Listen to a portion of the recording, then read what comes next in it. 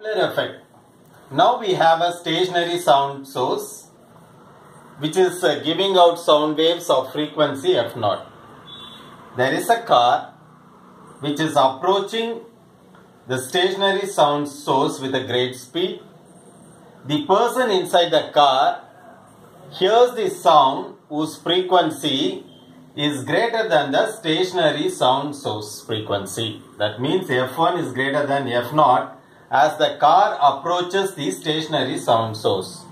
Once the car recedes away from the stationary sound source, the frequency decreases. Since f2 is less than f0 as heard by the observer in the car.